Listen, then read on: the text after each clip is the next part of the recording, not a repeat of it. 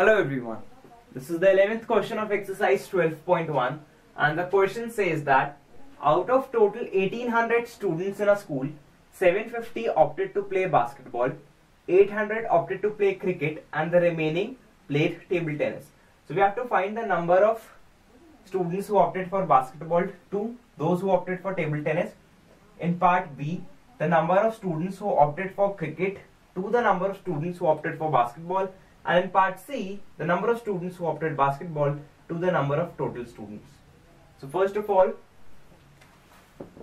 students playing basketball is equals to 750, playing cricket is equals to 800. Now, the students who will be playing tennis will be equals to total, that is 1800 minus who play basketball minus who play cricket. So this will be equals to 1800 minus 1550.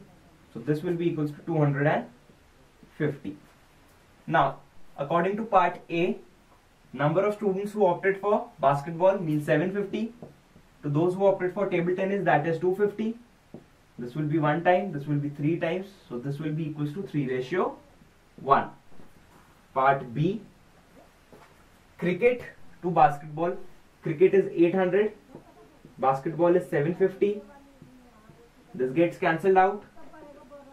5 15 times, 5 16 times. So this will be equals to 16:15. And in part C, it will be equals to basketball to total number of students. So 750 upon 1800. This gets cancelled out. 5 3 times 15 and 5 6 times 30. 5 1 times 5, 5 5 times 25, 3 5 times 15, 3 12 times. So this will be equals to 5:12. So this is how you can solve this question. Thank you.